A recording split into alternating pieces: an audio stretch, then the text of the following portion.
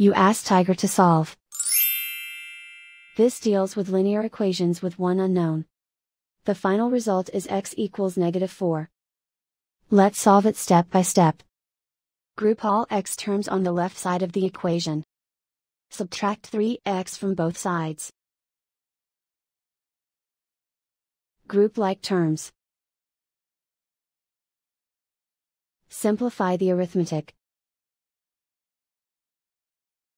Group like terms. Simplify the arithmetic. Group all constants on the right side of the equation.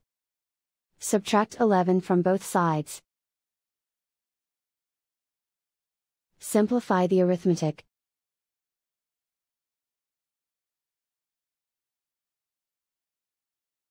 Isolate the x. Divide both sides by 4. Simplify the fraction.